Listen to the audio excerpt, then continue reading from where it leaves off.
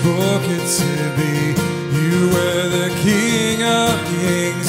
Yeah, you were, and now you're reigning still, enthroned above all things. Angels and saints cry out, we'll join them as we sing. Glory to God, glory to God, glory to God forever.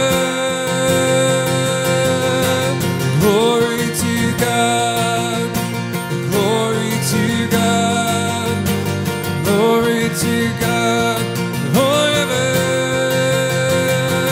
Yeah.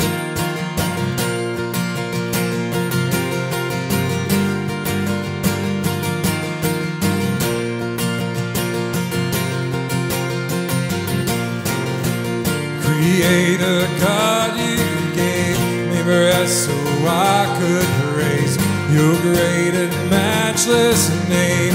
All my days, so let my whole life be a blazing offering, a life that shouts and sings the greatness of our King. Glory to God, glory to God, glory to God forever. Glory to God, glory to God, glory to God forever. Take my life and let it be and all for you and for your glory. Take my life and let it be yours. Take my life and let it be and all for you and for your glory. Take my life and let it be yours. We sing glory to God, glory to God, glory to God forever. Glory to God, glory to God, glory to God forever.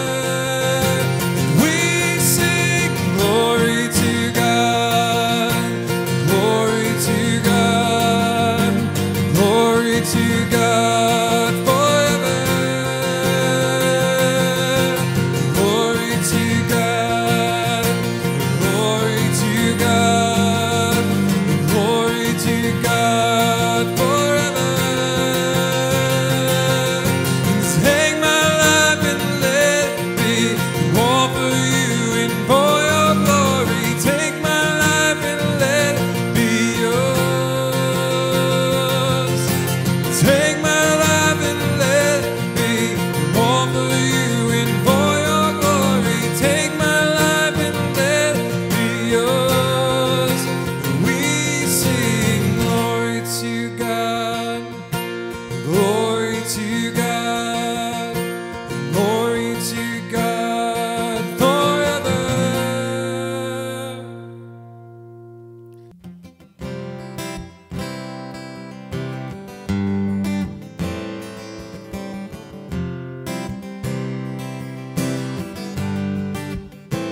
I count on one thing, the same God who never fails will not fail me now. You won't fail me now in the waiting. The same God who's never late is working all things out, is working all things out. And yes, I will lift you high in the lowest valley, and yes, I will bless your name. Oh yes, I will sing for joy when my heart is heavy in all my days. Oh yes, I will.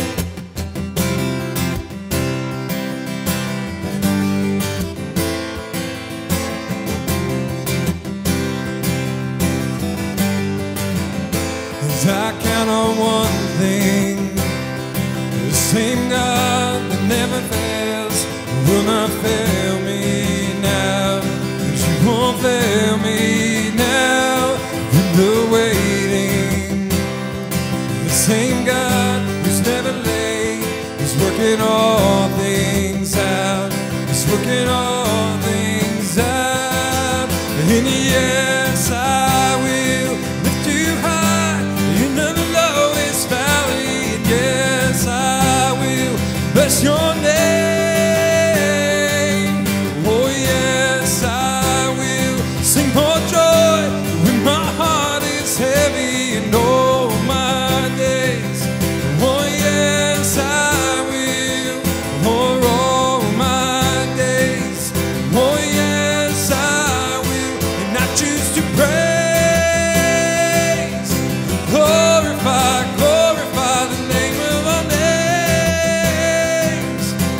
nothing can stand against, and I choose to praise, glorify, glorify the name of our names. And nothing can stand against, and I choose to praise, glorify, glorify the name of our names. And nothing can stand against, and I choose to praise, glorify, glorify the name of our names.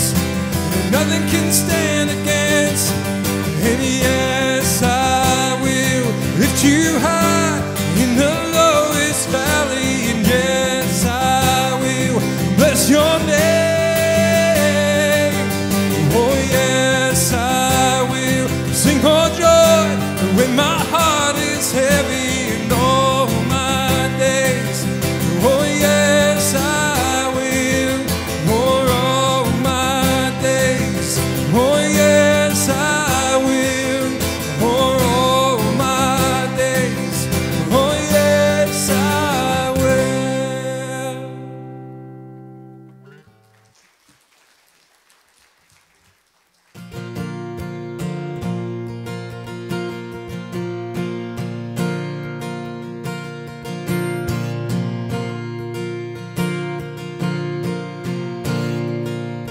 The splendor of the King, the golden majesty, all the earth rejoice, all the earth rejoice. He wraps himself in light, darkness tries to hide, trembles at his voice, trembles at his voice. Me sing, how great is our God. Sing with me, how great is our God, and all will see how great is our God.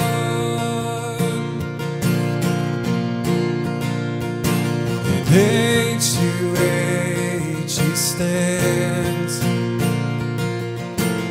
time is in his hands, beginning and the end, beginning and the end.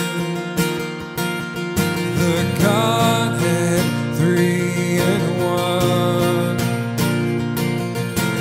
Father, Spirit, Son, the Lion and the Lamb, the Lion and the Lamb.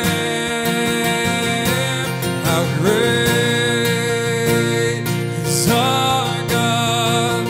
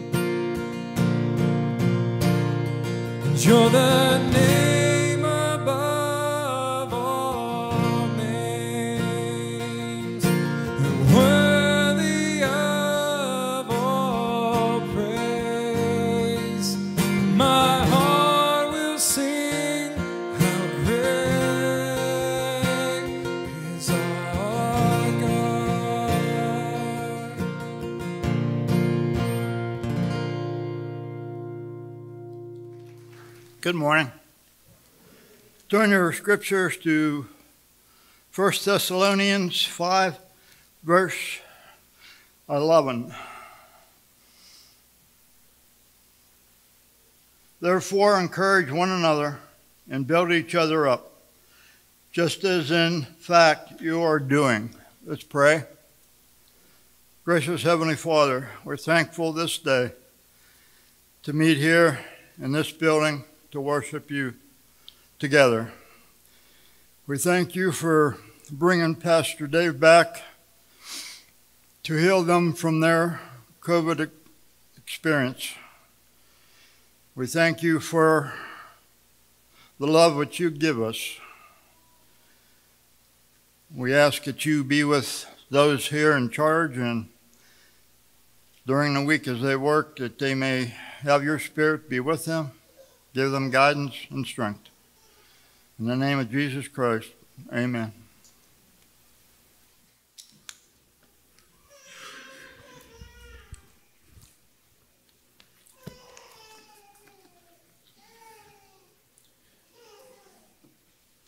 It's good to be back. I went and got tested because I had visited a couple people. I had a raspy throat and minor cough, and I went in and I told the PA, I have this every winter. I go out right now and run, walk. Rapid test was negative. I'm like, that's great. 8 hours later, well, got bad news. It's positive. So rough. 64 years was great. Never, ever in the hospital. July, hernia. October, kidney stone. December, COVID. So I'm looking forward to 2022 and a great year. I appreciate the prayers, the cards, and the reaching out to us.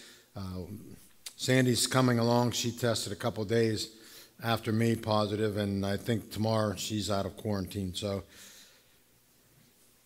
it's great to be part of this body of believers, and I'm thankful that all I had was a minor symptoms. But I've been praying, and I was going to do a two-part series on heaven and hell, and the first part was going to be on hell, second part heaven, and I thought that's not a great way to start the new year talking about hell. And then I was going to do Judges. That's one of my favorite Old Testament books. I started on Judges and wrote a sermon or two, and I thought, need to do a series on joy, journey toward joy. Because the past 2 years, 2020 and 2021, have been trying times. We know we've struggled through a lot of stressful situations. The pandemic of COVID, political upheaval, inflation, division at all kinds of levels, all kinds of situations. There's this ongoing debate about climate control, protest after protest, an increase in violent crimes, hatred being spewed out. And that's just the national picture. But then there's the personal battles many of us have wrestled with. Loss of a loved one, loss of a job, marriages on the rocks or dissolved, family members struggling with alcohol or drugs or some other kind of addiction, loss of friendships, sadly because of political differences or differences over the vaccine and mask mandates. There's great debate about school curriculum. And as I sat down, I was working on today's sermon, I was reminded of the toll that this stress has taken on our community, as well as our entire nation. An increasing number of individuals of all ages have admitted to experiencing some level of depression or anxiety. And I just recently talked with someone that's working on their master's degree in social work. And she was actually hired in a local school district, hasn't completed her master's degree, but the social worker in the school left, so they hired her, and she's at in the greater Johnstown area, pretty wide area, but she's in a school district, and she said to me, I don't have enough time to see all the students that want to talk to me because of anxiety, because of stress, because of depression. Some have expressed they feel this anxiety. Others say, you know what, honestly, if I'm going to be honest, I feel pretty hopeless. With all this in mind, I'm reminded anew that Jesus said he came to give life and an abundant, a full life. He told his disciples in Jerusalem's upper room, in what is called the upper room discourse, he said, what I'm talking to you about, what I'm sharing with you, is intended to produce joy in you. A complete, a full joy. The Apostle John wrote the New Testament letter we know as 1 John, and he told his readers, I write to you, in some versions it says, so that our joy, in other versions it says, your joy may be complete. Paul wrote a letter to the church at Philippi. Paul was writing from Rome in a prison. And that letter of Philippians is often referred to as the epistle of joy. I said I love the Bible, I love the Old Testament. Nehemiah is a great book about rebuilding. Nehemiah 8:10 says, the joy of the Lord is my strength. Do you know that the Bible mentions the word joy over 150 times? In the Bible, and you can see on the bulletin, we're told to go out with joy. In Isaiah 55:12, we're told to sing for joy. Psalm 5, verse 11. We're told in Psalm 100, verse 1, to shout for joy to the Lord. James 1:2. Consider it pure joy when you fall into various trials. We like to quote that verse to other people when they're going through a trial. But when someone quotes it to us in our trial, we're like, well, I know the verse, but I'm not really relishing hearing I'm supposed to be joyful. Hernia, kidney stones, COVID, rejoice in the Lord. Okay, you say to do that, Lord. We should be different as Christians. Romans 12:12, rejoice in hope. In Philippians 4:4, he's writing to the believers in Philippi. Remember, he's in prison. And he says, rejoice in the Lord sometimes. Always rejoice in the Lord. I can go on and on, but hopefully you get the point. God wants his children to have joy. A joy that goes above and beyond any and all circumstances we find ourselves in. But too many of us, if we're going to be honest, and some after the first service said, that was me, we walk in, we find ourselves defeated by whatever life is tossing our way. We're discouraged. We're anything but joyful. In fact, we could more accurately say we're miserable, depressed, stressed, anxious. And we feel, some of us, like, I'm just about to go down for the count. I don't know if I can take anything else. And I said at the first service, the next point in your bulletin, it says the first fruit. And I kind of get humored when people go, that verse you gave us, it was the wrong verse. This says the first fruit of the Spirit is joy. Actually, it's the second, so you don't need to come up to me after and say it's the second. The fruit of the Spirit is love, joy, peace, and I can name them all, but I don't want to belabor the point. It's the Holy Spirit who produces the joy in our lives. It's a supernatural joy as we yield control of our lives to the Holy Spirit. And that's where a large part of the problem comes into play for us. Many Christians, too many Christians today, are not willing to surrender 100% of themselves to the leading, the controlling of the Holy Spirit. We want to go to heaven, but we also at the same time want to maintain control of our lives. We want to call the shots. We want salvation. We want eternity in heaven, but here on earth we want to be in charge. Let me state an important truth. Jesus doesn't want to just be our Savior. He wants to be the unquestionable Lord of our lives. One of the reasons that many Christians are not experiencing joy is because we have kept parts of our lives from the rule and the reign of Jesus Christ. We like to think that we're in charge. We think that we might not express it verbally, but in practice, we like to think that we're in control. We want to be in control of certain areas, our relationship with our spouse. And between services, I just met with someone that's relationships out of control with their spouse. We like to think we're in control with our parents as young people, as our children, as parents. We like to think that we have control. We call the shots with friendships. We like to think we're in control of our jobs, our finances, our leisure time. Maybe something else you think you're in charge of. You want to call the shots. And we are, if we're going to be honest, many of us, we're reluctant, if not outright resistant to saying, Lord, here I am, and I give you every area of my life to do with as you choose.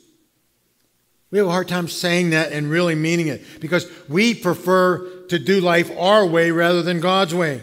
And yet what we're discovering is it's not producing the results we want. And so we're living a life today, many Christians, it's a substandard life as far as Christ is concerned for his children. We're living lives that are void, empty of meaning and fulfillment and satisfaction and joy. There's something missing, and yet we persist in doing life our way, day after day. Isn't that the definition of insanity? Doing the same thing day after day and then expecting different results? And yet that's what's happening. And I'm continually meeting with people who admit, who confess, Pastor Dave, my life's a mess. My marriage is a mess. My family's a mess. My personal life is a mess. And when I suggest, and I told this individual today, I suggest to you this: unconditional surrender to Jesus Christ. But many hear that and they refuse to take that first all-important step. It saddens me, troubles me to hear how many people are miserable and desperately seeking happiness or joy in their everyday lives. Something's missing. Something's out of balance. Something's out of whack. This series is designed to help you experience the joy that Jesus wants you to have as you follow him. And here's my prayer for you as an individual and as a body of believers. I want us to be people who exude joy so that others are drawn to Jesus. I want people to look at you and say, whatever you have, I want. And it's not COVID. What we should have is a vibrant relationship with Jesus that produces joy in all kinds of circumstances and situations, even and perhaps more importantly in the less than ideal situations. I'm 100% convinced if we would live out the Word of God, and that's a big if we adhere to the Scriptures, we learn them and we live them, that we can experience the joy of the Lord. It'll be your strength in life. Now think of the people in your life who, when you cross paths, these individuals lift you up. They brighten your day. You come away from their presence feeling so much better. You were having a bummer of a day. It's like, wow, I feel so much better now. They have this uncanny knack of lifting me up. Let me ask you, how long has it been since you felt a level of contagious, infectious, unflappable, unstoppable joy?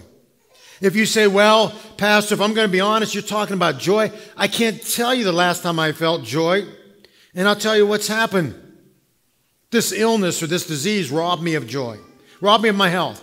The economy took my job.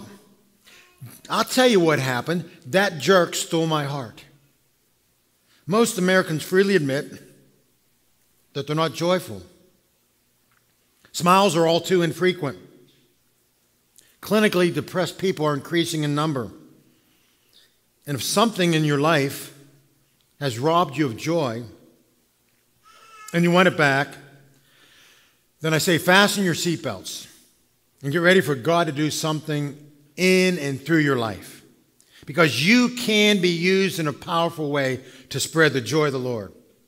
And we're going to be talking about the door to joy, but know this. At the entrance to the door stands Jesus Christ. If you study the Gospels, he was accused of a lot of things. But never is he described as being grumpy or a sourpuss or a self-centered jerk. When Pastor Steve shared the parable of the lost sheep, he pointed out that people love to be around Jesus. They long to be in his presence. Whenever they heard word that he was coming into their town, it says the people flocked to him. People didn't groan when he appeared. You see some people and you go, oh no, here they come. Hey, how you doing? Yeah. You see them in the grocery store and you go, I'm going down, or Walmart. You go down aisles, avoid them. And your kids are going, where are you going? Honey, we're going another aisle. And it's like, and then they run into that same aisle. It's like, hey, how you doing? You know, hopefully they're not running to avoid us. If you read the Gospels, you learn that Jesus called people by name. He listened to their stories. He answered their legitimate questions. He visited their sick relatives and friends. He hung out with fishermen. He ate lunch with those who were despised. He attended weddings. He went to parties. And he was criticized for hanging out with rowdy individuals. Literally thousands turned out to listen to his teaching. And many of those same people chose to follow him. Some, the Gospels tell us, left their jobs to follow Jesus. He exuded joy. He wants us to do the same. When the angels made the birth announcement of Jesus to the shepherds, they said it was good news of great joy. Again, following in the bulletin, some of you may want crayons next time for the bulletin. I don't know. I hope not. You know, to draw pictures and stuff like my grandson does when we go to eat. But our joy level matters to God. And amazingly, he wants to use us to be special agents of joy. Now, it's not an easy task because we all know that some people, none here, can be fickle. Some people can be moody, none here. And some people can be extremely stubborn. Aren't you glad there's none of those people in here? We don't let them in here. Anybody like that, we say, you can't. Come on, who are we kidding? If we're going to be used by the Lord to give away this joy, we need a plan. We need instruction. And we find it in the more than 50 one another's of the New Testament. Listen, we're not going to go through all 50 in this series. We're going to condense it to 10. We're going to talk about the first one another, which Bill read for us today. Give a high five or an attaboy or attagirl to someone. Simply put, be an encourager. Some people in life are downers. When you leave their presence, you feel beat up, you feel discouraged, you feel inadequate. After talking with them, you feel like you're a failure, a nobody, and you even question your self-worth. I've watched parents, sadly, verbally assault their kids by their words and the tones they use to speak to them. And I've watched them put their children down, and the children crawl into a shell, and their shoulders droop, and their countenance communicates they're sad, these kids. They're frustrated. They're anxious. They're nervous. They're afraid to try to do anything because basically it's been communicated to them that they're no good. They're failures. And they can't possibly accomplish anything worthwhile. Parents and teachers, please understand, you play a vital role in the lives of the young people that God has entrusted to you. But listen, not just parents and teachers, because all of us have a sphere of influence. We can be used to build others up, or Satan can use us to tear others down. You adults can impact others in a positive or a negative way. at your workplace, at the gym if you work out, at your favorite restaurant. Teenagers, you can be an encourager or a discourager to your classmates, to your teammates. There are coaches and teachers that draw people to them because they are champion encouragers. Kids want to play for them. Kids want to have that teacher in school. That teacher is great. That teacher's an encourager. That teacher loves her students. That teacher loves his students. That coach is good. He builds up the team. He makes people feel important. Several years ago, I coached at Johnstown Christian School, and everybody liked to play us, the public schools. Easy win. Then you start winning, and then it's like, oh, we don't like you as much. But there was a boy, we had a very good team. We were beating public schools, and we had a boy that, honestly, I've said this, if you rolled out a pumpkin in basketball, I don't know if you know the difference. And he wasn't very good. His name was Steve. And he was on the team, he was friends with all the, he was a great teammate. Fast forward 10, 15 years, they had a fundraising banquet. Steve got up and he spoke and he said, I was not good at all. I didn't know Steve knew he wasn't good. I don't know Steve knew I knew he wasn't good. But he says, I'll never forget, it was in the gym, the fundraiser. He said, right here, I got in Coach Street's, put me in. He always encouraged me, put me in, and I made a shot, and the gym went crazy. And I'm going, that was 15 years ago. But thankfully, I was an encourager to Steve. We don't know the power of our words. Words are very powerful. Growing up, I remember a very athletically gifted boy in our neighborhood, lived across the street. We played Little League together. He was a hard thrower. He was a great athlete, one of the best, if not the best players in the league. He was on the all-star team. But his dad had his knack for bursting his son's bubble, making him feel like a failure. Instead of pointing out the good things, he would point out anything negative. That boy didn't enjoy his Little League experience like he should have.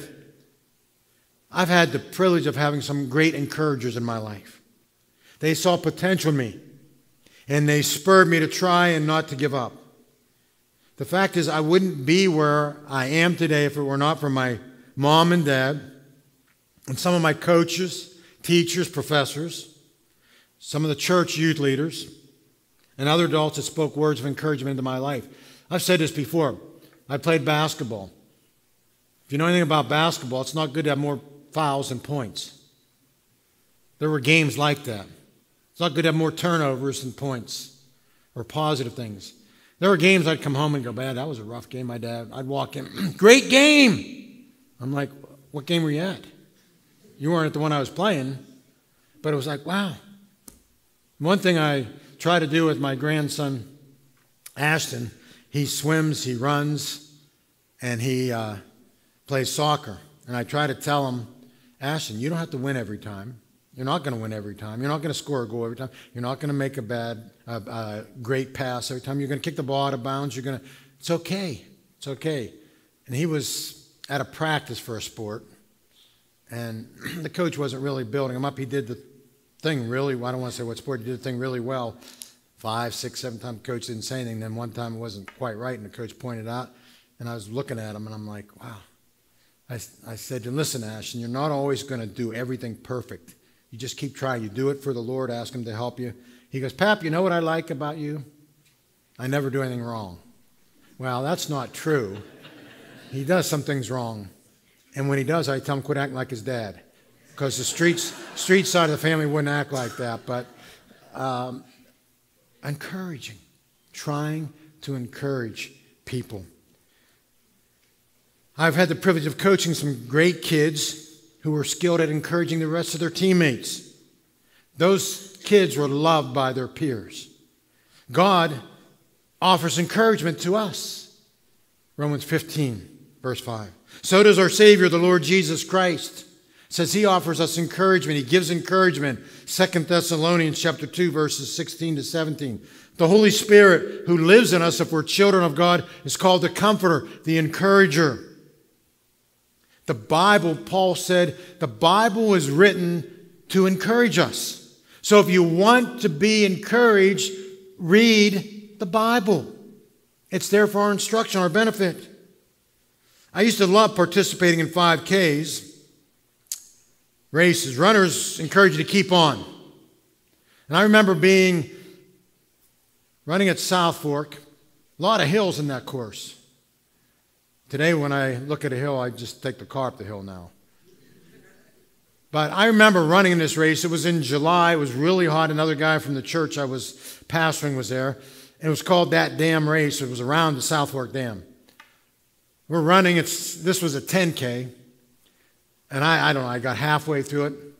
Steep hill. So I started walking. Someone comes behind. Hey, come on, let's go, let's go. You can make it. It's downhill after this. He forgot to tell me after the downhill, it went back uphill again. But I was running with him and then running with some other people. And this tells you how bad I was. If you want humble, there's guys with beer bellies passing me, little kids passing me. I'm like, okay, it is what it is. I'm not going to knock myself out. But I was running with about 4 or 5 people, and this one guy, he's like, man, I feel pretty good for just having major knee surgery. I'm going, oh, I don't have anything wrong with me, and I'm barely able to keep up with you. That's an encouragement. But Hebrews 12:1 says that the saints in heaven, the cloud of witnesses, stand by to encourage us by their example. We read about them in Hebrews 11, and we go, wow, look at what they did for Christ. Look what they did for God. Look how they stood up. If they stood up for their faith, so can I. They're urging us by their example to finish strong. Encouragement happens when we come alongside and we call out. Encouragement, quite literally, is pouring courage into someone else to keep on going, to do life. Jesus modeled encouragement throughout his earthly ministry. Time doesn't permit it, but in Matthew 16:13-18, he's going to Caesarea Philippi.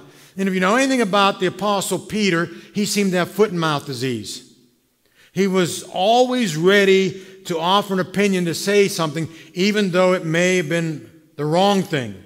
He had this uncanny knack of speaking before he thought. He was prone to boasting too much. Nevertheless, Jesus saw something in this crude, this crass fisherman that was worth pointing out. In Matthew 16, they're in the city of Caesarea Philippi, which is a melting pot of people. All kinds of sights and sounds in this metropolitan city. A lot of temples and a lot of deities being worshipped in those temples. Religion was to Caesarea Philippi what food is or produce is to a farmer's market. There are lots of deities from which to choose to follow. It was in this conglomeration of religion and culture that Jesus asked his disciples, hey, you've been with me and you've been with the people. Who do they think I am? Who do the people think I am? What are they saying about me? Well, some of them think that you're John the Baptist come back to life, because if you read in Matthew 14, John had been beheaded. Well, they think you're John come back to life. Well, no, others, they think that you're Elijah, the prophet, who's come back from death. No, others think you're Jeremiah, the weeping prophet, or one of the other prophets. And then Jesus said, okay, guys, you've been listening to me, watching me, traveling with me 3 years. Who do you think that I am? And Peter spoke up immediately. You are the Christ. You're the Messiah. You're God's anointed one. You are the Son of the living God. And Jesus immediately commends Peter for his correct response. He said, blessed are you, Peter. And you didn't figure it out on your own. My Father has revealed it to you. But we can paraphrase it this way. Jesus says, right on, Peter. You're the man. You said it. You got it right. And then he gave the equivalent of a standing ovation, high five or a chest bump. And read on in verse 18. He gave him, you're Simon, but you're now going to be called Peter. Peter comes from Petros, meaning rock. Think how Peter must have felt at that moment. Guys, hey, the rest of you, did you hear what Jesus called me? He called me rock or Rocky. A word of affirmation. Jesus did for Peter what encouragers do. He brought out the best. He built Peter up. Encouragers use their words and their actions to build others up. And that pays huge dividends. Marriage research reveals an interesting characteristic of a healthy, a happy, a joyful marriage. Listen carefully. Think about your marriage. There is a positive to negative ratio of 5-1. In other words, for every negative comment made, every negative criticism, 5 positive words are spoken. 5 deeds of encouragement are done. Those of you that are married, think about how you interact with your spouse. Is there more building up or tearing down? And you know, you can fool me. You can walk in and look like the happy family, but I've talked to some in our church and gone, if you lived in our house, you wouldn't recognize it. Because it's completely different at home, the way we interact with each other at home. How about you as parents and your interaction with your children? How about if you are a teacher or a coach? How are you and how is it with you and your friends? What's your work environment like? Is there more destructive behavior and ripping of others? Or is there more genuine complimenting and edifying of one another? Because quite often I talk to people and they say, my work environment's toxic. People are unhappy. People are miserable. People are cutthroat. And I've always told Mallory this. You know, when you're at a nurse station and they're talking about other nurses, don't join them. Because when you're not there, they're going to be talking about you. And they're going to be saying, you did that and you said that. I hear horror stories of people's homes and workplaces. And the result is this: gloom and doom, negative feedback, disillusionment, pessimism, depression, anxiety. That's what's going on in America. The one who is an encourager has the ability to see the potential in you and to call it out with words of affirmation. I believe in you. I think you can do something good. You have worth. My daily prayer is that God will use me to be an encourager to whomever He brings into my life. Be it my wife, Sandy, my daughter, Mallory, my favorite son-in-law, Jeremy. I only have one son-in-law, in case some of you don't know. My grandsons, Ashton and Finn. The staff members that I get the privilege of working alongside. Church attenders or people out in the community, like the cashiers, the wait staff, the people you see walking down the aisle at Walmart. I don't know about you. I like to study people. Sometimes I'm walking in the hall at Conemaugh or something. Everybody's always looking down. They don't look at you. They don't make eye contact. Did you ever be in a line? Were you ever in a line at Walmart or somewhere? Someone's just ripping the cashier. It's like, wow, that's embarrassing. That's awkward. I try to build them up. Sometimes I go, man, I feel for you. You didn't deserve to be treated that way. That's a sad thing, you know. Every person needs to hear a wonderful once in a while. Lots of money, when you think about it, is spent in advertising telling us we're not okay, that we're somehow deficient. Think about it. To sell beauty materials like creams, they tell us that our face and our skin's wrinkled. I was at Eye Care in Richland, and they had one of those telecommercials on there. It was all about, and I learned something. I was watching, I got to say, did you see that? How that just takes away all your wrinkles like that. And I go, I learned something.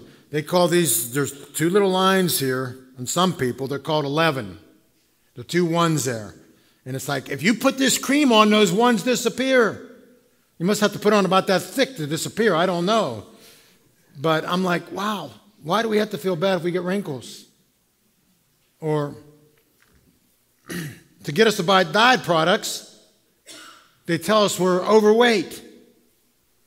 To convince us to buy new clothes, they tell us our clothes are out of style. I say, just hang on to your clothes, they'll come back in style. Marketing companies do their utmost to tell us that we're chubby, we're smelly, we're ugly, we're out of date. I think maybe we can relate to the two cows grazing in the field when a milk truck drove by. Well, the truck didn't drive by. Someone drove the truck by, okay? But on the side of the truck were the words pasteurized, homogenized, standardized, vitamin A. One cow said to the other, makes you feel quite inadequate, doesn't it? Many individuals sadly are wrestling with feelings of inadequacy. So knowing that, we should prayerfully ask God to use us to reach out to others with heartfelt words and deeds of encouragement. Look around you. Listen. Ask God to open your eyes and your ears, your hearts, your minds to discover someone who could use a word of affirmation. The coworker who clearly feels inferior. The kid in your class, young people, who's withdrawn. Sometimes it breaks my heart when I hear kids wrestling with feeling accepted in school. The person in your family who always seems beat down. A neighbor, when you talk to the neighbor, seems discouraged and depressed. So the question is, will you allow God to use you to communicate to others that they're loved by Jesus and that you love them as well? That they're created in the image of God and that God is for them and God's not against them. Look to Simon Peter's in your life. Look them in the eye and call forth the rock in them. You say, Pastor, how do I encourage others? Glad you asked. Pay attention.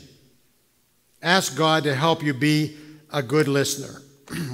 Mark chapter 5, and you can turn if you will, but I'm not going to read the whole passage.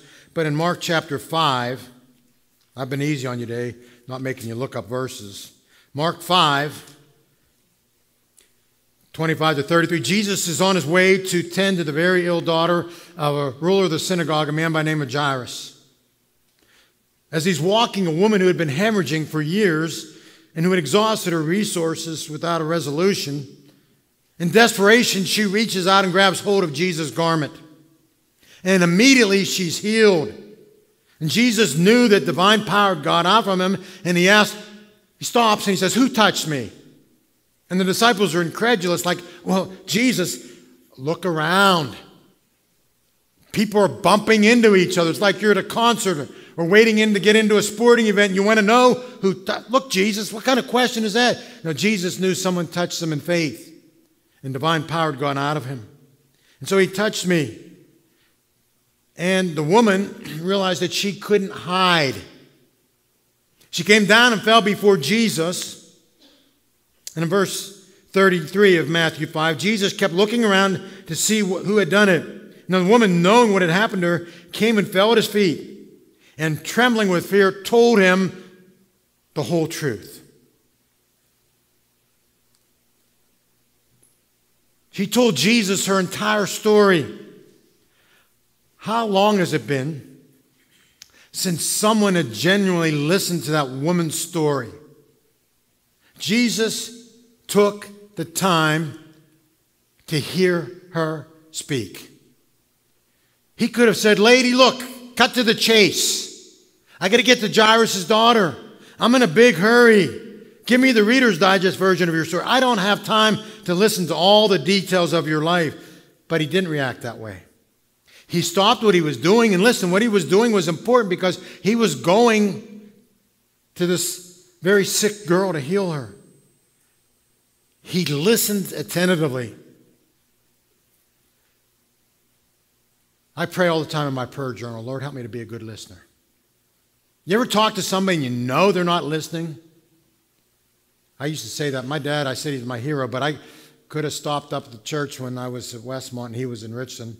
I didn't stop in that often, but I'd stop in and he'd be writing notes or letters to people and, "How you doing?" And I could have said, "Dad, the church burned down and 10 people burned." "Oh, that's good. That's nice. Glad to hear that." It's like I go saying, I don't even know why I stopped. He wasn't listening. We know people like that. Jesus took the time to listen.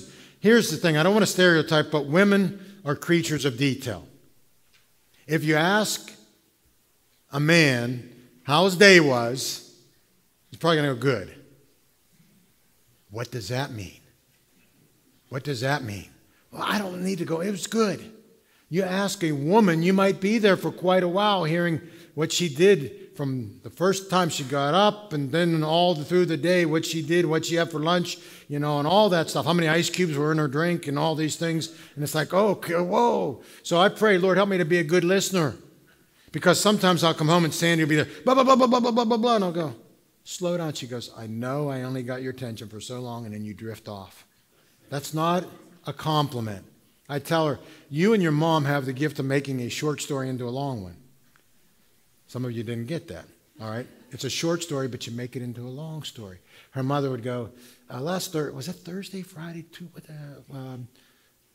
That car was brown. Was it brown? Was it blue? Was it a Ford? Was it? I don't care. Get to the story. But we need to be listening to people. The miracle that Jesus did, he wanted to hear her story. But think about this. The miracle restored that woman's health. The listening that Jesus did restored her dignity. Do the same for someone else. Ask them to tell you their story. Because listen, every person has a story. And when I hear people's story, I'll come home and tell Cindy, wow, that's crazy what happened to them in life. And I had no idea that that's their past. I had no idea that. It helps me appreciate them a little more to see where they're coming from and see what God has done. As people are telling you their story, fight the urge to interrupt them or to tell them to speed up by going, sometimes we're looking around and we're, hey, how you doing over there? How you doing over there? And they're like, I'm talking to you, and we're not listening. Turn off your TV or your phone or your computer. Give the rarest of gifts your undivided attention. Second thing, as we wind it down, don't close your Bibles and get your purses ready and all those things you do right at the end. I'll call over to Eaton Park and reserve you a table. Praise people lavishly and sincerely. Hebrews 10:24 says, consider how you might spur one another to love and good works. The idea is understanding. Stop and think. Do you know anyone who needs genuine, heartfelt encouragement? Let me assure you, you do know someone in your life that needs encouragement. I'm appreciative, I said to the people in my life that are genuine encouragers. I have a lady, she was at the first service, I didn't want to point her out. She has this great gift of sending cards, and she doesn't just send a card, she writes beautiful messages. I'm like, wow, that's beautiful. I keep those cards. I told her, you have the gift of encouragement. Ministry's hard. You're at the top of my list. I have another guy, he texts me, hey, I'm praying for you this morning. The gift of encouragement. Everyone, including this pastor, needs a cheerleader. 1 Thessalonians 5:15, the message says, look for the best in each other and always do your best to bring it out. And then Acts 20:20, the message. It's a paraphrase. Paul says, I didn't skimp or trim in any way. Every truth and encouragement that could have made a difference to you, you got. We all love to be encouraged. So I say, this year, let's make it our prayerful aim to imitate Jesus and the Apostle Paul by going all in and encouraging one another. Give the gift that God loves to give, the gift of encouragement. We have people all around us beat up, anxious, stressed, hurting, hopeless. Let's be used of God to lift them out of that pit. Let's pray. as our heads are bowed and our eyes are closed, do you know God personally? The God we've been talking about, is he your Father through faith in Jesus? You say, Pastor, I don't know. I know he's not my Father. I want God in my life. I want to be a child of God. How do I do that? You can pray a prayer similar to this in the quietness of your own heart. Dear Lord Jesus, today I acknowledge that I'm a sinner. And I'm sorry for my sin. I'm thankful you died on the cross for me. Please forgive me. And Jesus, I'm putting my faith in you. I'm inviting you into my life to be my Savior. I want you to be the ruler of my life from now on. Thank you for saving me. So our heads are bowed and our eyes are closed. If you prayed that prayer, just ask you to slip your hand. I'm not going to point you out in any manner whatsoever. You say, Pastor, today I asked Jesus into my life. Perhaps there are those who say, God's spoken to me. I realize that I'm supposed to be a person of joy. I realize one of the steps of having joy in my life is by following the Scriptures and specifically of being an encourager to others. Pastor, would you pray for me that I might be an encourager this year? Yes. Father, thank you for your word. Thank you for your love. Thank you that you are the God of comfort. You're the God that encourages. You've given us your Spirit to encourage us. You've given us examples of godly men and women in the Scriptures. And Lord, you've given us your word. You've equipped us to be encouragers.